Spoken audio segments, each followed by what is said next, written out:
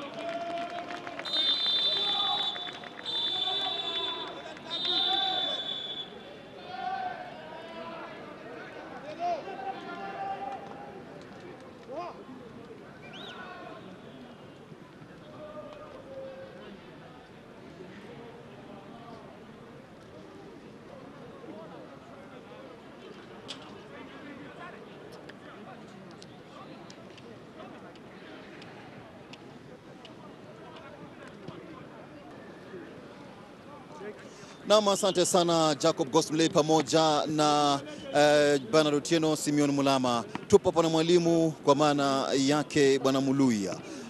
Hongera kwa kuweza kusajili ushindi. Hii inaashiria nini ndani ya siku chache zijazo? Nasema ukiangalia pale mbeleni hatuko tunapata matokeo mema.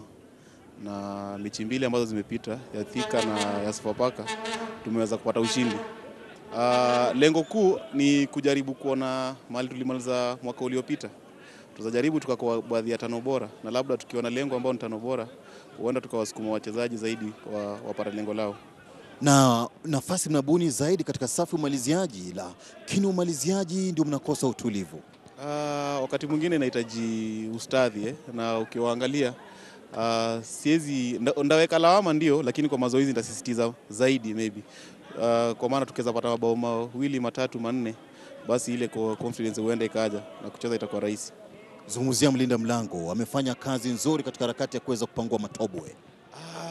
Hata kabla niongee kuhusu mlinda lango wangu, pia nazongea kuhusu mlinda lango wa Thika. Amekuwa na mechi njema, na pia ukiangalia mlinda lango ambao ni wa timu yangu God Matthew amekuwa na mechi njema zaidi. Haswa ya Sofapaka pia ilikuwa mechi njema. Leo pia ametoka kwa mechi tukiwa moja juu, kuna mahali walibaki na yeye mara mbili na akaweza kupangua. So ni kazi njema, lakini timu ambayo inapata kitu inataka ushindi lazima iwe na mlinda lango mwema naye pia.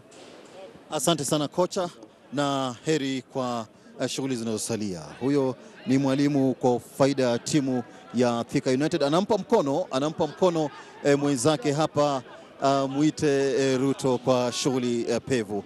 Mwalimu, imekuwa ni uwanja wa mapambano na si mapatano hata chembe.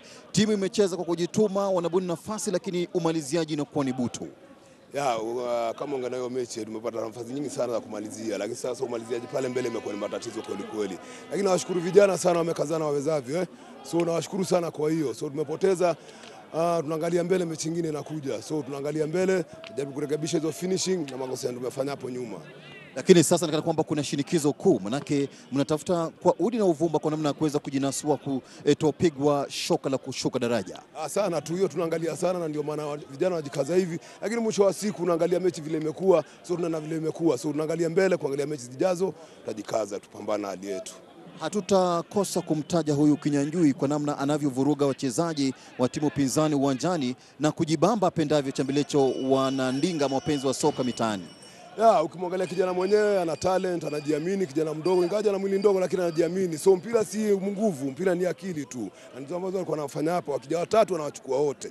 So nafaa kumshukuru sana huyo kijana, amecheza bila taikana, na nafikiria talent ficha yake iko bright sana.